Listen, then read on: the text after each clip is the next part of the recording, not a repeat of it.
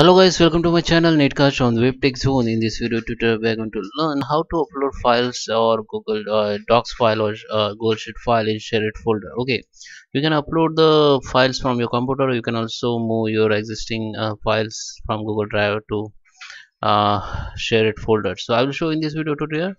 So let's start with the video. Before we starting, I request you, if you like this video, hit the like button, subscribe my channel, and don't forget comments below. So let's start with the video.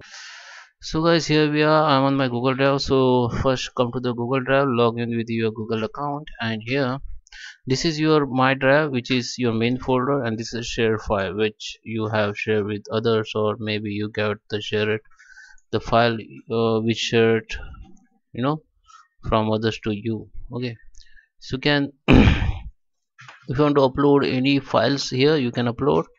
So you can see this is my folder which is shared with me. I can open it and I can upload the files from here from computer. Just go and upload the file.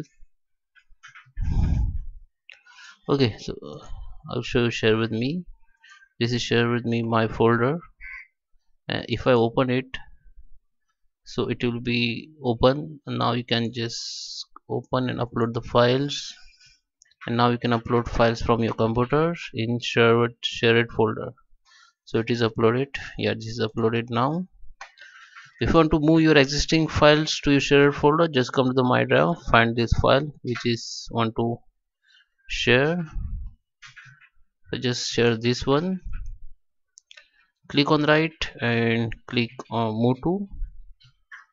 Okay, just move to, and now this pop-up will be open. Now just come back, go to the share with me file, and here you have to select the folder which you want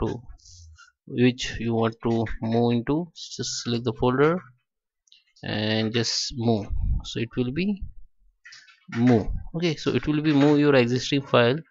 So if you want to make the copy, and after you if you want to keep the copy in my drive, and after you want to move, so first you need to just right click and make the copy. Okay, make the copy of this particular file. So the file, this copy will be created here.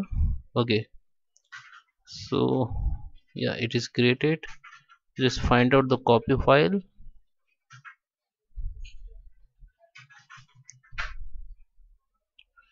Okay, where it is, come to the Excel sheet.